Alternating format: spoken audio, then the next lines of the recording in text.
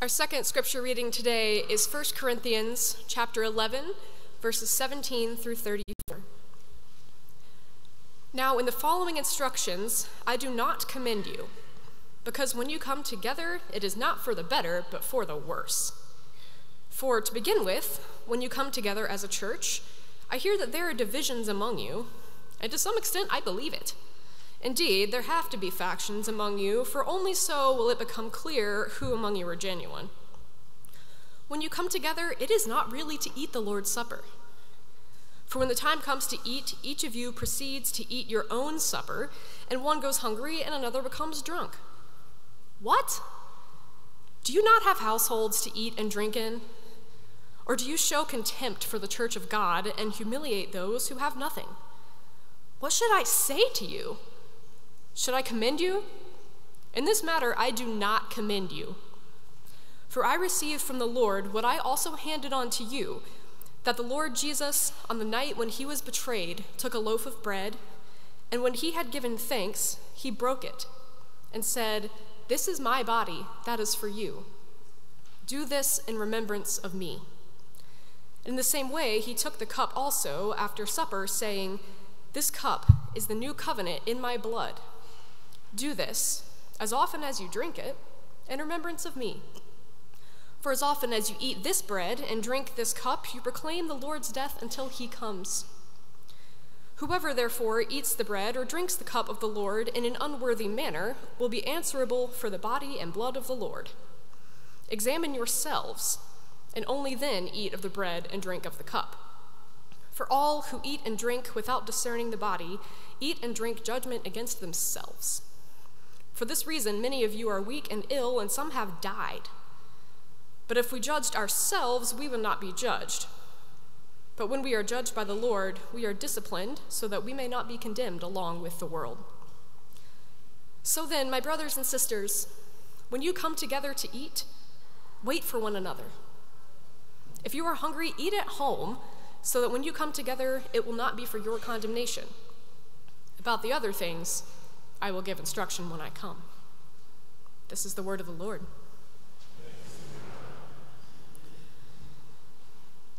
Setting the scene, this is the church in Corinth, one of the early churches developed after the death and resurrection of Jesus. Apostles and disciples are running everywhere across the whole world as they know it, spreading the good news of Jesus Christ. And so, as instructed, the Corinthians gather together. They sit down, they have a meal together. Okay, we've done the Lord's Supper, right? Paul says no. And more than that, when you're trying to do that, you're making the church worse rather than better. Oof. So what's going on here, and how are the Corinthians practicing the Lord's Supper?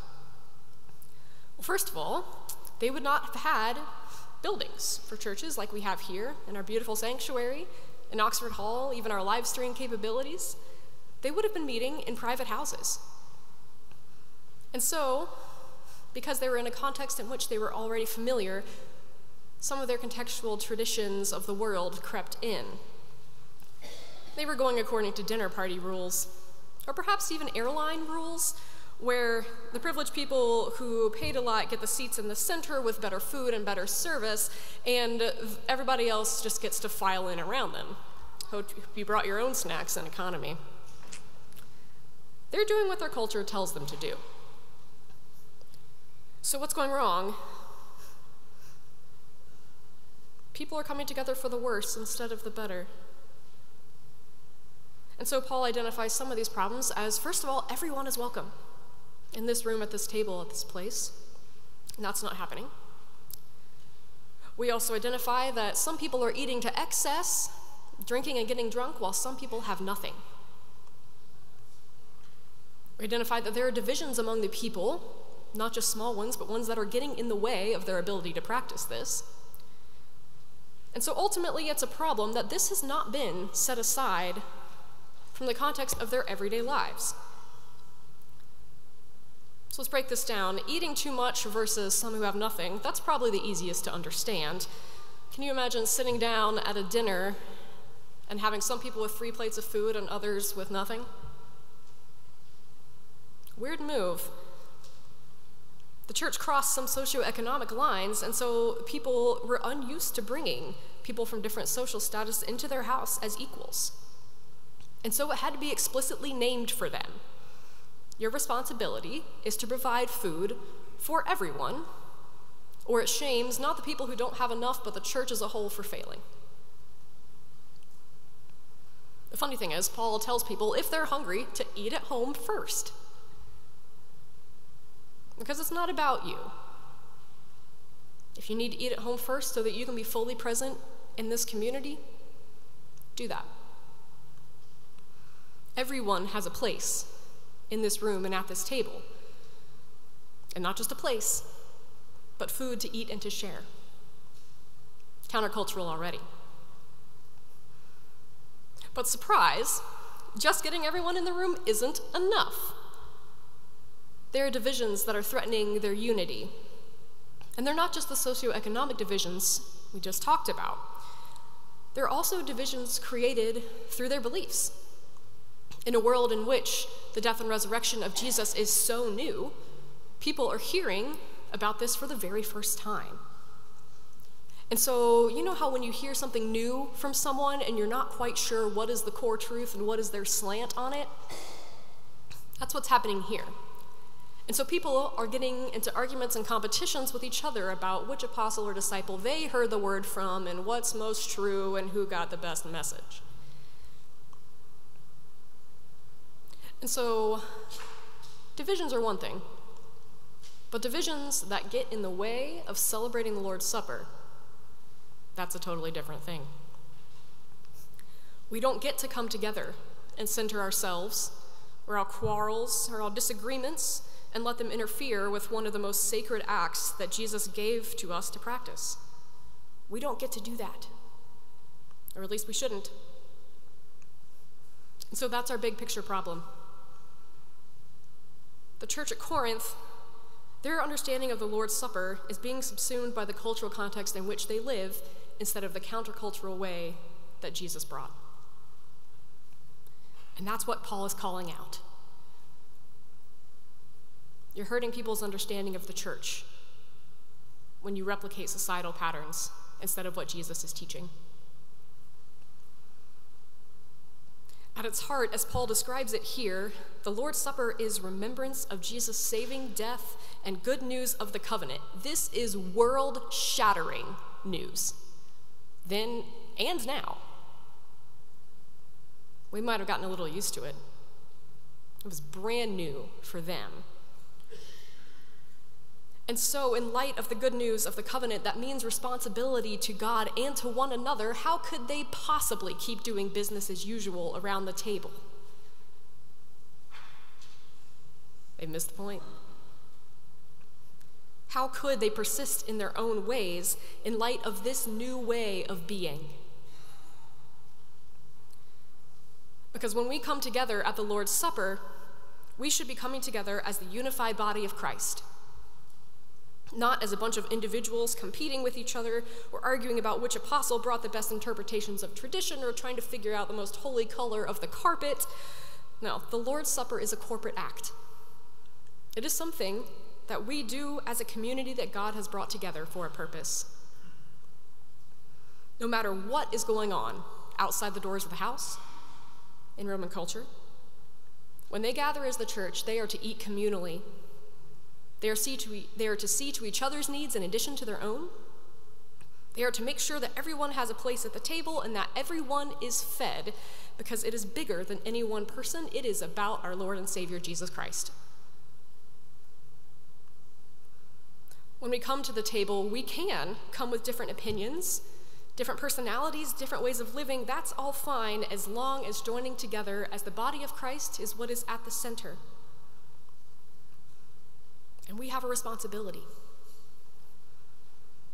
The end parts of our text about judgment can seem rather harsh, but they drive the point home that no matter how you enter the Lord's Supper, with joy, with somberness, or anything in between, what you shouldn't do is enter into it lightly.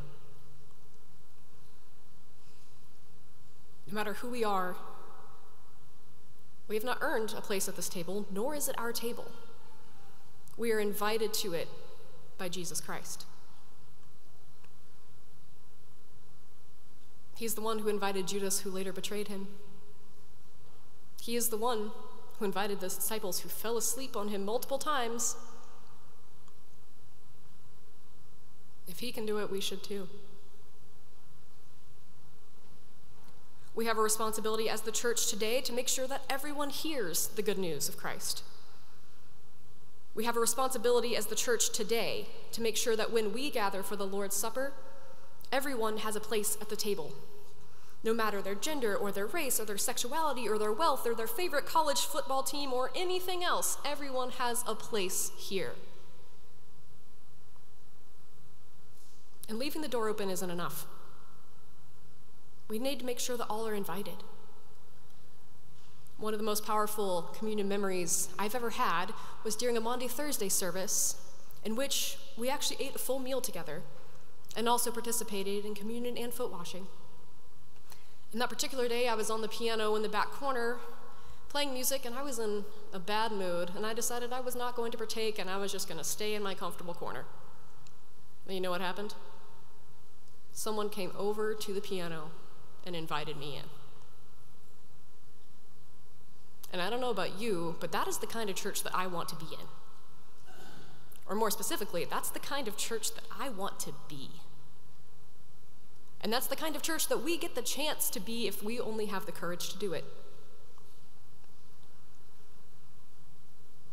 The communal body of Christ gathered in the new covenant should look different than our outside society. Otherwise, we're not any better than the Corinthians, confusing the Lord's Supper for a social status dinner party. To be fair, we don't have it much culturally easier than they did either. Our culture continues to reward wealth, status, and privilege, and to stratify society accordingly. It can be easy to lose sight of what matters, and yet, that's what we have to do. We have to remember that Jesus Christ is calling us to the table together, shoulder to shoulder, with the expectation of eating and drinking together in a way that does not serve each of us individually, but communally as the body of Christ. In short, we're called to unity in Jesus, which means making sure everyone will be welcome at and fed at this table. Here at Myers Park, all who approach the table will be served because that's what Jesus did. Why? Because Jesus lived with us. Because Jesus died for us. Because Jesus' resurrection is good news for everyone. Because as often as we eat this bread and drink this cup, we proclaim the saving death and resurrection of our Savior Jesus Christ until he comes again. Amen.